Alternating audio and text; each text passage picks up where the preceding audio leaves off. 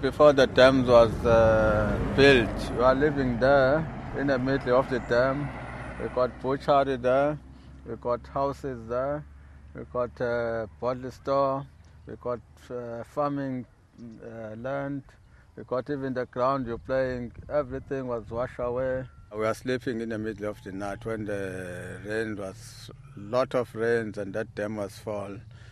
Luckily, because the water was not fast coming to us. So and then you managed to run away. We didn't manage to take what you got. Only you're going out what you have. And then you left everything from there. When I moved here, I was 25 years old. So I'm 45 now.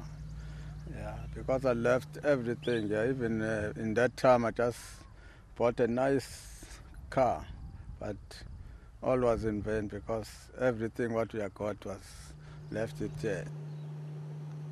Because that the dam, the wall dam, was about 3/4 high, so it started rising, and all those houses that were almost along the river valley, Ngene River Valley, were flooded.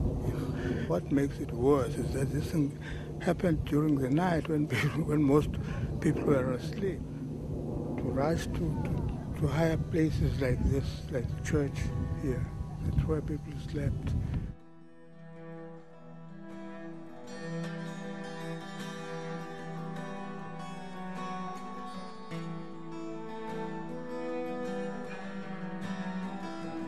We ran away from our houses. Then we go to full up in the church's hall, in the school hall. We was here for 19 days, from 28th of September up to 17th of October in the same year. We was here. On the 17th of October, we moved here in Morweni. Then we started to get suffering. Until today, this is a tin house. There was one tin house, doesn't matter how many families you got, but you stay in this tin house. Right, this tin house is a terrible hot, it's a terrible cold.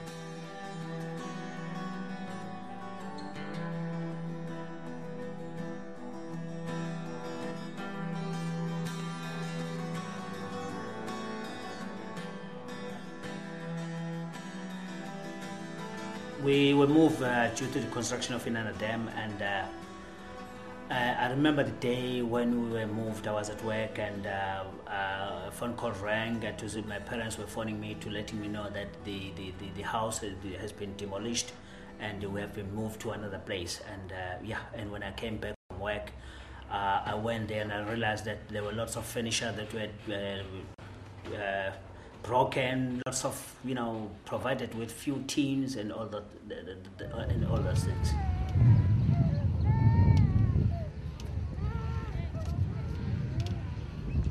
Yeah, we were told that they are going to build another dam there. They are going to remove us, but we had no place to put us.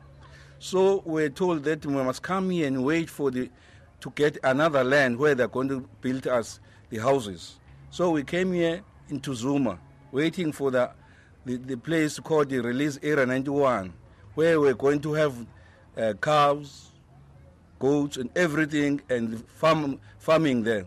They didn't do that. When we came there, after we were told that the area that we were going to get was not there, instead they gave us 5.6 million for compensation, but that money went to Chief Mzonjani. And we didn't get that money till now. We are now fighting to get that money. Still now we haven't got that. People are living in small houses. When we were there, we had big families. In here, we got children sleeping in one room with children, which is no good. At the end of the day, we did identify a land which was called Release Area 91, which is here at Inanda, which we thought it was suitable for us. But because of the squatters that were living onto that land, they refused for us to buy, to settle on that land, and they took the matter to their liquor resource center, of which at the end of the day we lost that land. After losing that land, the chief then negotiated with us to say we should then ask for monetary compensation. When the money arrived, the chief never informed the affected families because the check was marked Kati Tribal Authority. Then he thought that, he never thought, he decided that that money was for his whole tribal authority, excluding the evicted families from Inanda Dam who were supposed to be provided with another land. He took that money. He was supposed to open a trust account for that money. He didn't do that. He took the money to the magistrate in Dwedwe, and from there the money was then deposited into an account, a trust account held by Department of Traditional Affairs in 1994, which is controlled by Ulundi.